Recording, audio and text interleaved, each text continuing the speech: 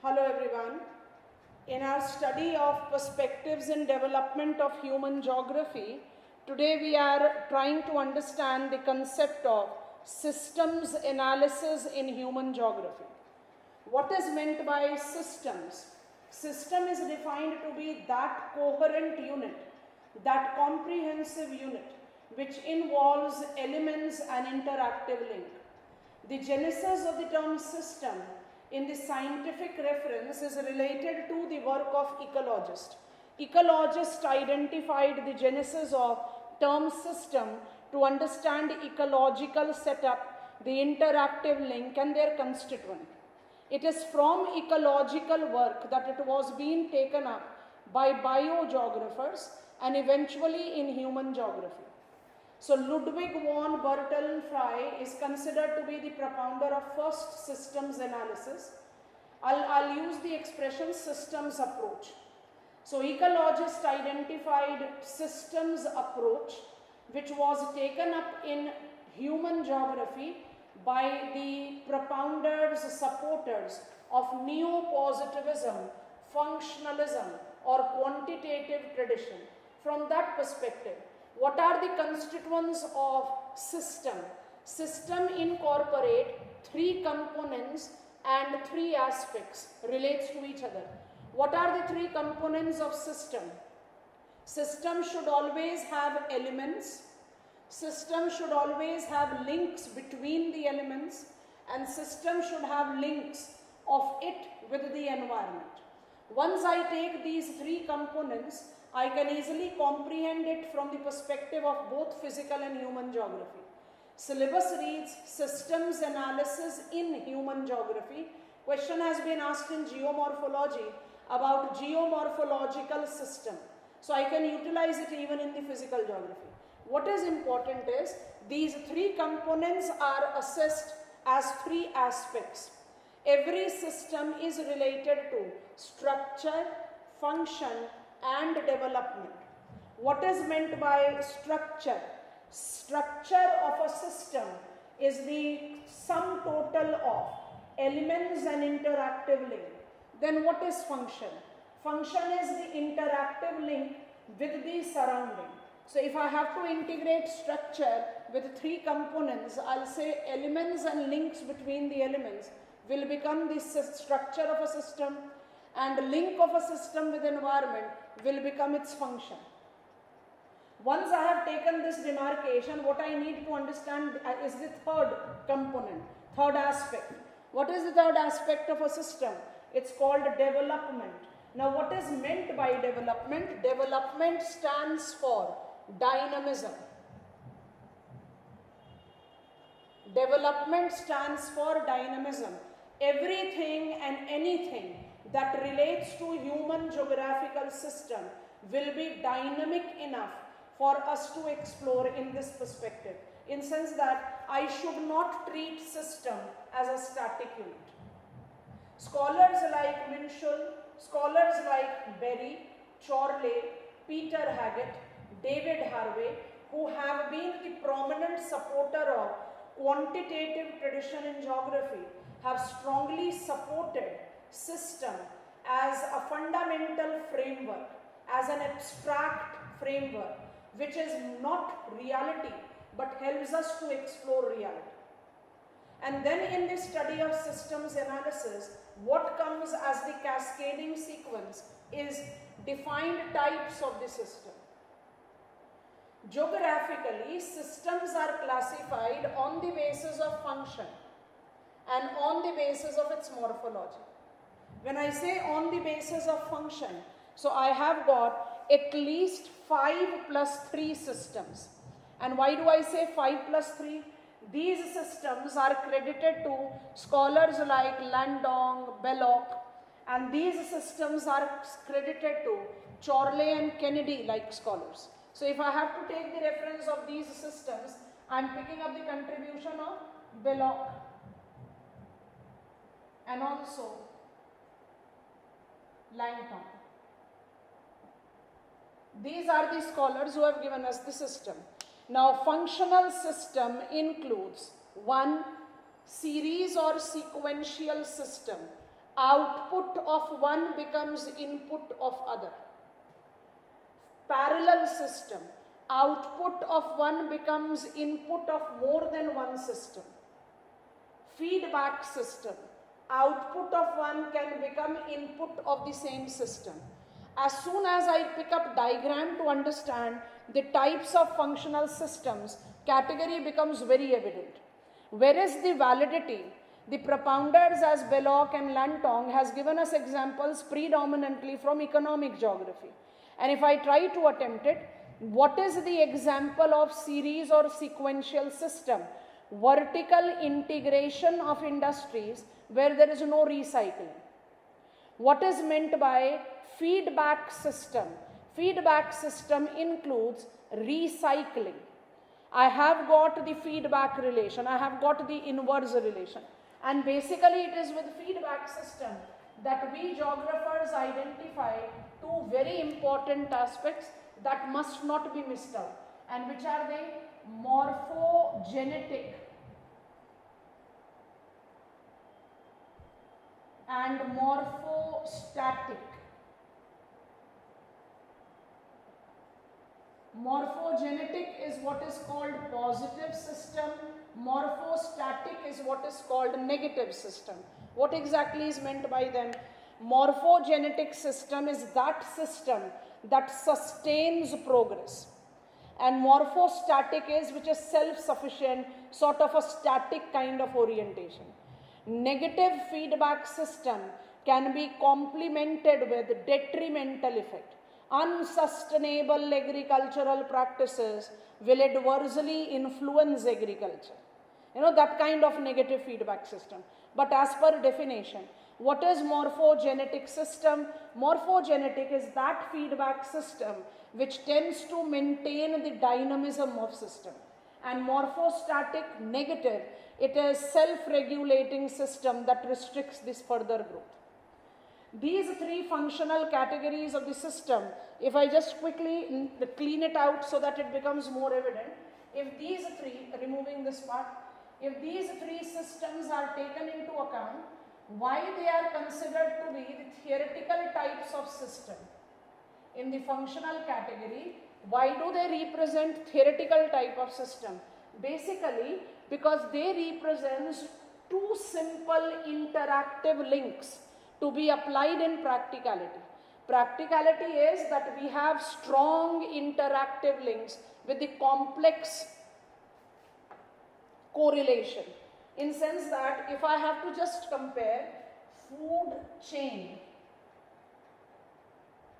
versus food web, I don't think there should be any prize for guessing which is more real. It is by default food web.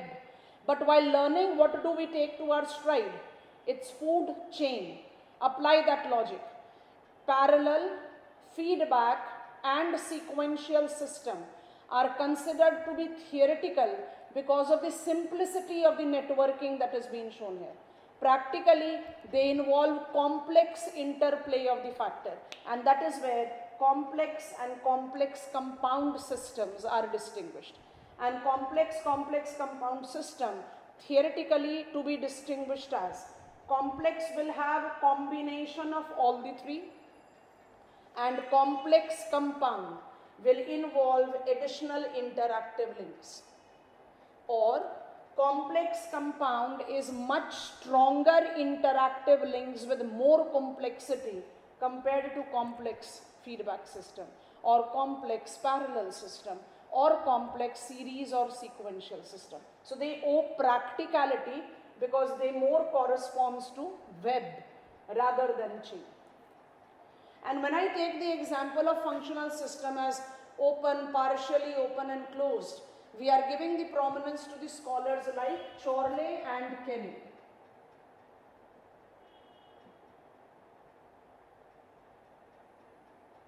Now these scholars have given us the classification of systems predominantly on the basis of their morphology. So morphological classification cannot be ignored by default, and if I have to take morphological classification, we say every system can be called structural system, Some systems are cascading in nature, and some systems are controlled systems.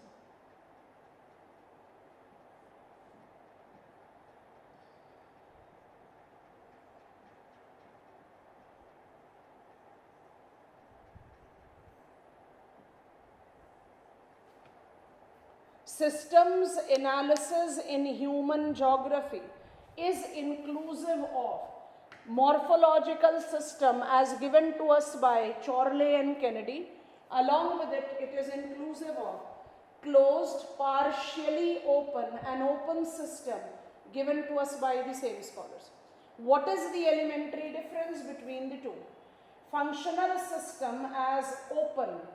I have interactive links of the elements of the different system with each other as if they are interacting within. And that is the reason when I say globalized economic setup, I take cosmopolitan cultural identity, I relate it to open system. It is more evident or practical today. I take a step backward and talk about partially open system.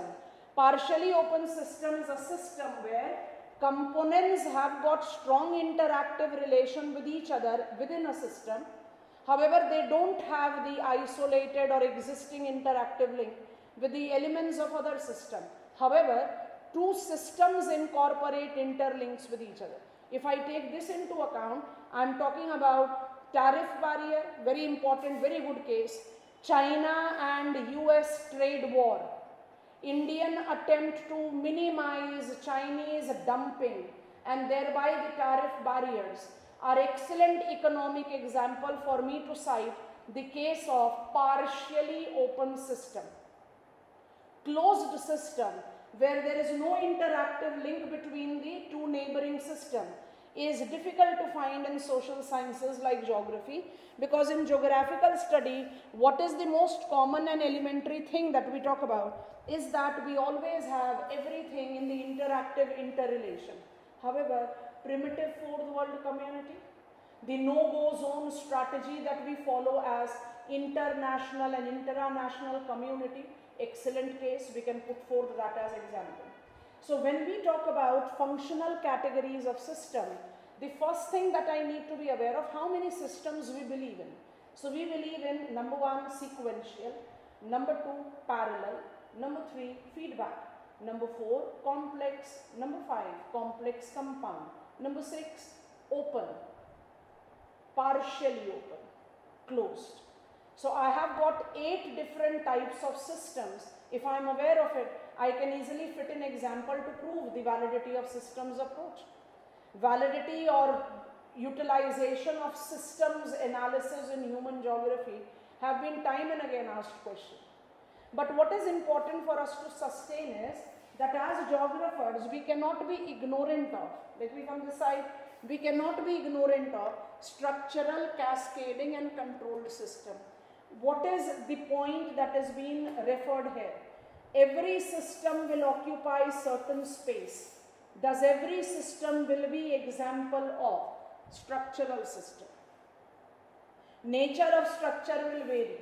Like morphology of rural settlement is different from morphology of urban settlement. But both of them makes example of a structural system. Some system has got pulsating nature. They keep on growing outward. Rural activity don't grow, but industrial activity grows. Rural settlement don't grow, but urban settlement do develop urban sphere of influence. So you can easily take up the account of that some structural system has cascading nature. And then what is controlled system? Controlled system can be pinpointed with 2 aspects to it. And if I justify these aspects, my answer becomes 100% complete. Controlled, where I want to contain, and control, where I want to inject.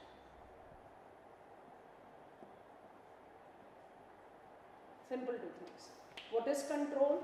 Controlling the growth momentum, where it is becoming exponential, out of manageable reach.